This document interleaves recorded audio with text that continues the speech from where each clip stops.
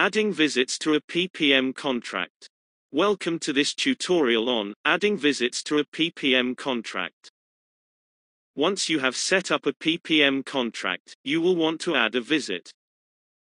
Select the Visits tab, as indicated. Now add a new visit by completing the description and the due date of the first visit as shown here. If you select an engineer for the visit, this will pre-fill the planner. Select the Assets tab and choose the assets to be completed on the visit. Now complete the service type and any action notes required. You can also choose to add specific tasks to the visit, as indicated.